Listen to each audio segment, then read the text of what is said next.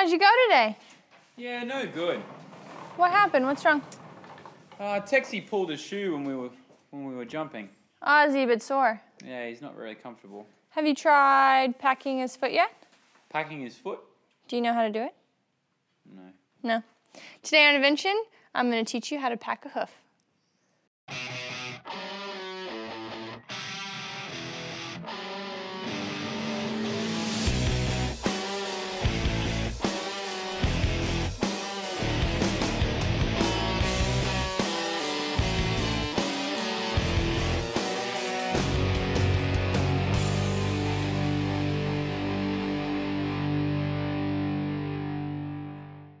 Hi guys, welcome to Evention. Good news, Tex is just fine, he didn't pull his shoe, and he's not sore. But I'm going to demonstrate how to pack a hoof anyway. So we're going to start with just some of the tools and stuff you'll need to use. There are a lot of different products on the market that you can use to pack the hoof with. I have 3 different things here. One is Magic Cushion. The next is this Easy Pack by Finish Line. And the other product I use is kind of an at-home remedy, and it is Epsom salts and Sore No More liniment. I also have vet wrap, duct tape, plastic gloves, a hoof pick, scissors, and diapers, or you can also use sheet cotton. But before I go to the demonstration, let's see an Evention tip of the day.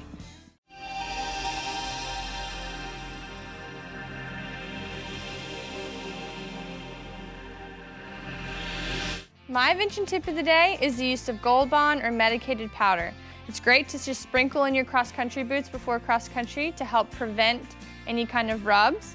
And it's also great just to sprinkle on their legs after a bath to help their legs stay dry and prevent fungus or any kind of crud that they get. Back to the action.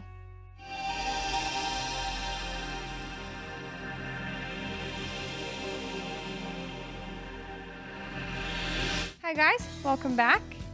Now we're going to pack this hoof. So normally you're gonna not have a hind shoe that comes off, but for all intents and purposes, we're gonna use the hind foot. You might have one that abscesses in the hind, you might have a stone bruise in the hind foot. So either way, it's the same pack for the front or the back foot. So it always helps to get their tail out of the way. So we'll go ahead and wrap this up. It's also important to keep your materials close by so you're not fumbling around for them when you're down holding their feet up. All right, so we'll just start here. Just pick up the hoof. Oh boy. Now some of them like to do that. They kind of pull and whatever, and just wait till he kind of relaxes. Perfect. And what you want to do is clean the hoof out. Make sure it's really clean and really dry. Just use normal hoof pick. Boy. Okay. So I'm going to use the Epsom salts and the Sore No More. If you're using other packing materials, all you do is just fill it up as much as you can. Make sure to pack really deep into the frog and all of this area. So what we'll do here is you'll just pour the Epsom salts on his foot, and you want his foot to be as flat as it can. It's harder with a hind foot because you want it to hold all this stuff. And if you can get someone to help you. There we go. A little bit more. Perfect. And then what you'll do, you should get this Sore No More here, and you'll just pour it all in this so it kind of makes a little soup. Perfect. Just make sure it's all good and packed in, and then you either put your sheet cotton, or what I'm using is a diaper. The diaper is good because it can wrap around the whole foot, and you can kind of fasten it. Here, you just wrap the diaper around here. Oops, let's go this way. Perfect. This is what I mean by having your products close by. You don't want to be fumbling around with all this. There we go. Get this out. Perfect. There. This around here. Now next what you want to use is your vet wrap. And what I do is I kind of start here on the side in the back, close to the frogs, close to the heel rather, and wrap around the front. Now You don't want to wrap it too tight, but you want to make sure it's going to stay on. So I kind of go in a cross motion around here. Good boy, Bo. You want to make sure you get the toe as well. Keep going around until you cover the whole foot. Like that. I'm going to do one more loop all the way around like so. Perfect. And now that you've got it all in, you can put their foot down for a minute, making sure it's dry where they put their foot down. Have your pair of scissors and just cut this fat wrap. Perfect. And then just stick it on.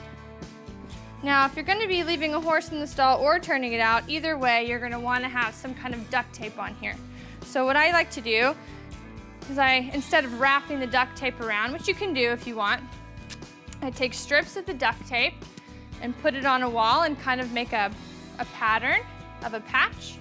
And then that way, all you have to do is pull it off the wall and you've got this perfect little piece that you can just stick their foot right in. So you just pick up their foot here, one more time. Let them pull it up, all that jazz.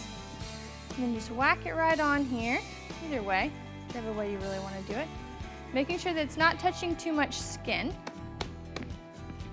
And fold it up in front. And then around the sides. And then when they put their foot down, there you go. And kind of wrap it around the front. And you've got a good patch. And then what you can do is kind of cut the excess off that's going to be in the way. That way it doesn't stick to everything. Perfect. Then you leave that on overnight or however long you need to leave it on. I wouldn't leave it on more than 24 hours. And you've got a packed hoof. So before we finish up, let's go to a Schrammo shout out.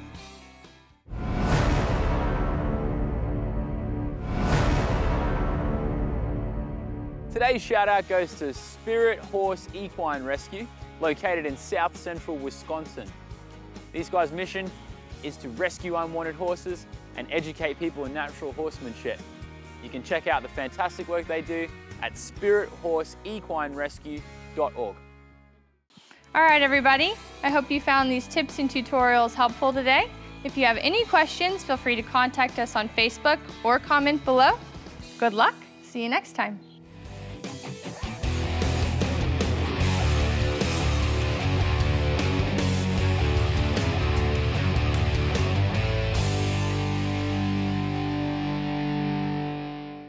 There's nothing funny about a lame horse.